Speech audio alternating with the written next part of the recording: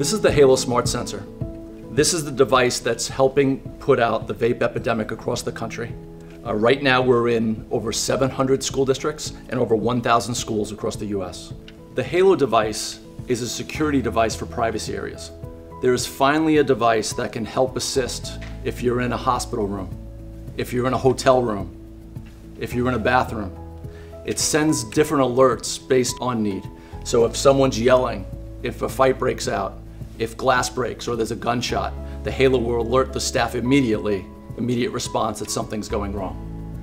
Okay, what we're going to do right now is going to demonstrate the Vape Detector actually in action.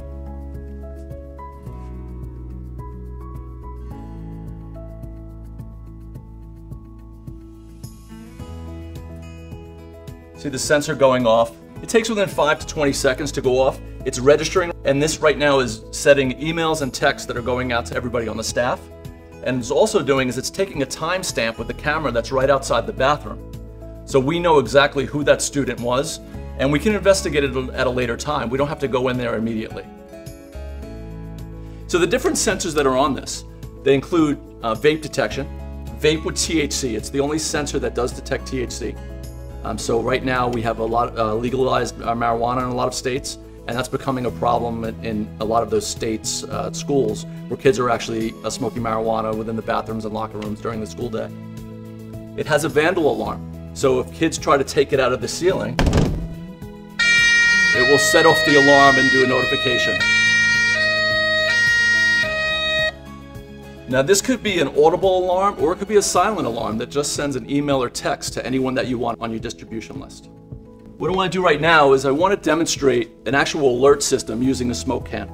So you'll see right here, I let the smoke, this is your CO2 and your VOC line. So what it's doing is it's actually picking up the chemicals that are within this unit and also the CO2 from the smoke. It's registering vape in blue because some of the chemical compounds are in there, but it's not turning red. So it's not sending out alerts because it knows that it's not vape.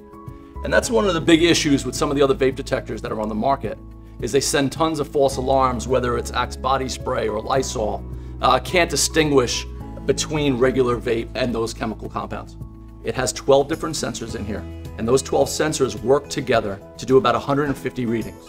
Why that's important with the different sensors is because it actually eliminates false alarms. Those 12 sensors work together to tell what's true vape and what's not. In addition to this, we also have about 35 different volatile organic compound readings. And what that is that's your harmful gases and chemicals that can be picked up by the device. It has aggression detection, and what that means is it has an audible sensor. That audible sensor will pick up decibel levels that are triggered by the alarm, and what will happen is it will send immediate alerts.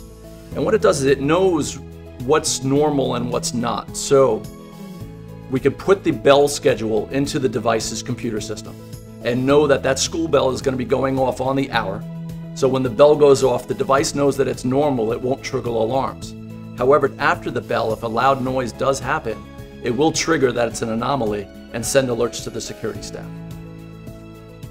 It does temperature, humidity, and light levels, so also for long-term investment for the school district, your facilities management team can also use this device to monitor all the different locations within the school district.